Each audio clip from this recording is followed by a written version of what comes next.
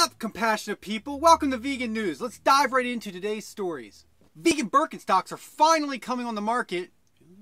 Really? So vegan men in their 40s can finally wear sandals with their socks. They already started selling the vegan Birkenstock sandals on July 9th on their online stores in the United States. In Europe, vegan sandal options for Birkenstocks have been available for quite some time. And they've even received fashion awards from PETA in Germany. But this is the first time they've been available in the United States. So, yay? I don't know. I mean, honestly, they just look like a version of Crocs that somebody cut up and put belt buckles on. Mark Gurney, a vegan from Brighton, East Sussex, United Kingdom, I think I got all that, has been used what was described as guerrilla tactics. He's printing out animal rights stickers and putting them on the packages of flesh and mammary fluids and ovulations and things in the store to bring awareness. I like the headline.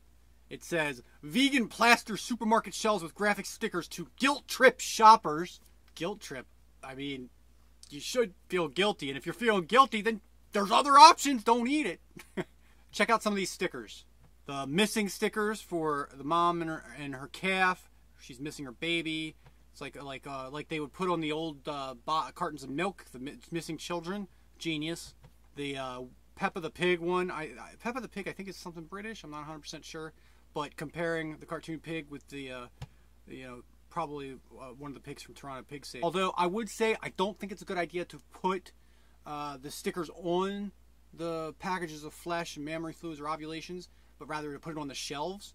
The reason I say that is because they might throw away the packages of the flesh and things just because of they could consider it tampering. I've heard of this happening before where they actually vegans put things on packages and the grocery store had no choice. It was policy. They had to throw it away because they can't just take the sticker off. A lot of the times when they do, it tears the package, and once the package is torn or any of it's compromised in any way, it's garbage. So really, if we do that, we're contributing to creating more of the product, and we certainly don't want to do that.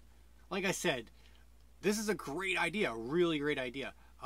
Let's just not put it on the products. I would love to be able to put it on the products, but we certainly don't want to have the products thrown away, creating more of the problem we're trying to end.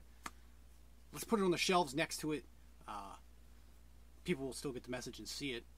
Out of his stickers, I particularly like the ones that say, "This is vegan," and he's putting it on different products that are vegan, that people might not realize are vegan in everyday life. Like Ritz crackers or something like that. He uses Oreos in one of his picture examples, which is a huge argument amongst the vegan community, and we're not going to get into it. That's not what this show is about.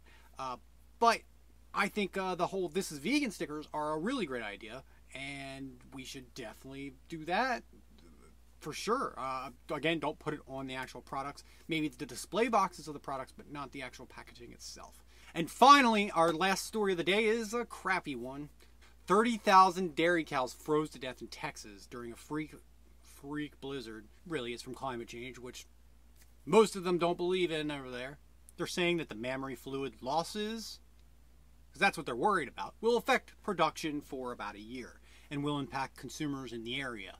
Now, I don't know about you, but there's been plenty of news stories and evidence that came out that says that milk production is way overboard and that prices are sinking because nobody's buying it as much and there's a surplus. So they're full of crap, completely full of it. Now the real maddening thing in this article is at the very bottom of it. And like I always do, everything will be linked down below in the description. All stories and maybe some little extras along with the petition of the day. They are lamenting the fact that the poor dairy cows were not milked for 2 days. And oh no, when they're not milked for 2 days, they start to dry up. And oh no, for months to come after this incident, the cows that did survive won't produce as much milk until they rape them again. Seems like the only two things they are really upset about in this whole mess is less mammary fluids being produced and the burden of having to take care of all the dead bodies. Maybe if you had built them a fucking barn, or maybe just not rape them and steal their babies and mammary fluids, maybe, just maybe, they wouldn't be dead. That's it for this episode, guys. Thank you so much for watching. Give us a like if you liked it. Don't you dare hit that thumbs down button. Subscribe if you'd like to get more of this ugly face.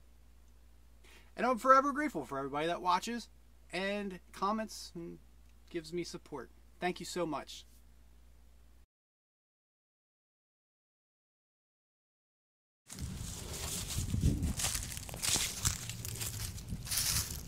Trekking through the great beyond. Look at your puffy tail.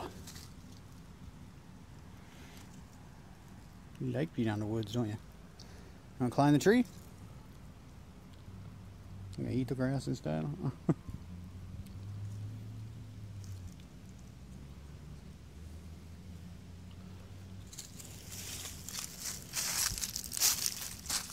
Do you know where you want to go? Which way you want to go? You want to climb the tree? Your truck's loud. Don't be afraid of the truck. Your tail's not puffy anymore.